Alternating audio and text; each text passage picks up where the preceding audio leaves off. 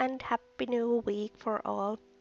Today I'm sharing another layout with September hip kits, and today I'm doing a really special layout because it's from the special situation from last early September when I visited Norway, Egersund, little town in northern Norway, teaching some workshops, and it was so amazing town and so amazing people in it, and it was amazing weekend. So I'm starting the layout with white cardstock and clear gesso. I want to add quite thick layer of clear gesso for this layout because I want to have some kind of easy and really light texture on the background. So clear gesso will do the trick. After the gesso is completely dry, I'm using this shimmers paint from our September color kit. Um, I'm mixing it with water to make it more liquid and then just flicking it with the brush. This is one of my favorite techniques and um, kind of how to say it. It's one of my favorite because it's so free and arty. You can do it to anywhere or however you want to do it, just flicking, flicking, flicking, and adding lots of drops and mixing colors and whatever you wish. But this paint today, which I'm using, is really shiny and it has lots of shades because of the sheen inside, so that's why I'm using only this paint. I often use a lot of same same blues or I mean different blues in one layout, and like really good colors together, like blue and green or yellow and orange or something like that. But today I'm sticking with this one paint because it really makes the effect even though it's only one paint. And the water will also lighten some parts, and then some parts are only the paint, so it really has this darker and lighter areas.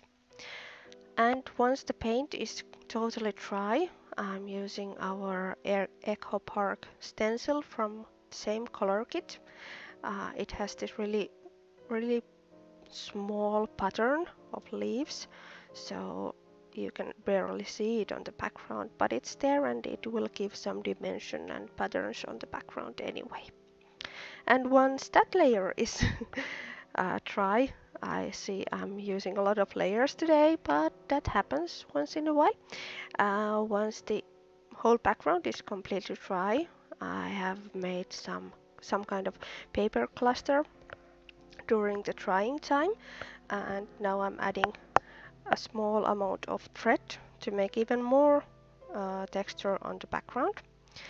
And now I'm just adding the paper cluster with 1 millimeter thick 3D foam, so it's really not that thick, but it's something and creates a nice little shadow.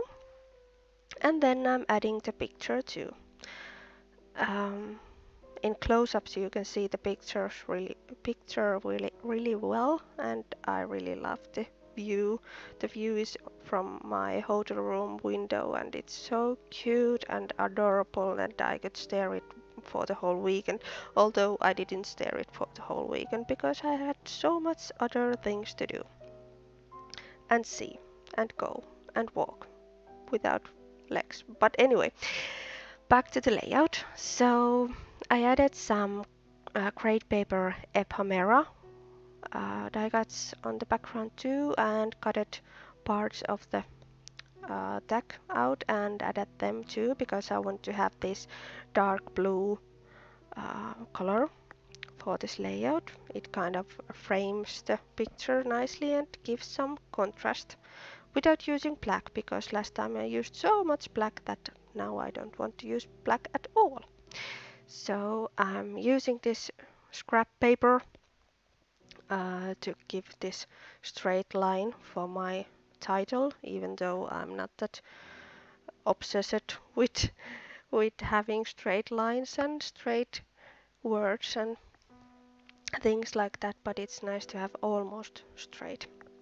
So I'm using these letters from Pink Fresh Studio Indigo Hills collection, and it was included to our September kits, which is really nice because they are also really dark blue and I really like them. They are not too thick because sometimes the alphas are really thick and that's not nice. I really like these because they are thick enough but not too much.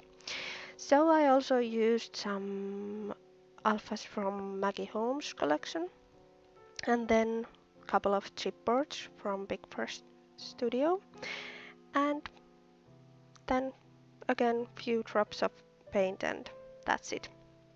So even though this was really easy layout, it has lots of layers. And I even did some kind of drawing on top of the uh, dark blue alphas because I want to have something special with them too. Here you can see the stitched thing going on. So, thank you for watching and I hope you liked this, and if you did, please leave a comment and put the thumb bottom, and thank you for watching. We'll see you soon again. Bye!